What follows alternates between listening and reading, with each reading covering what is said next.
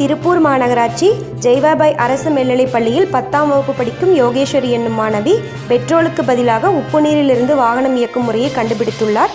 இதற்காக அவர் மாநில அளவில் நடைபெற்ற அறிவியல் கண்காட்சியில் 3ஆம் பரிசு பெற்றுள்ளார். நாளுக்கு நாள் அதிகரித்து வரும் வாகன நெரிசலுக்கு பெட்ரோலுக்கு மாற்றாக உப்பு நீரை பயன்படுத்தி வாகனம் இயக்குவது என்பது வரவேற்கத்தக்கது.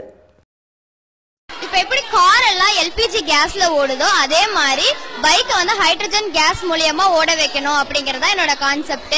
நம்ம சால்ட் வாட்டர் எடுத்து ஒரு கண்டெய்னர்ல போடுறோம், அதுக்குள்ள 2 ராட பண்றோம். அந்த ராட்ல என்ன இருக்குன்னா ஒன்னுல ஸ்டீல், பிராஸ், கிராஃபைட், லெட் அப்படிங்கிற 4 காம்பவுண்ட்ஸ் இருக்கு.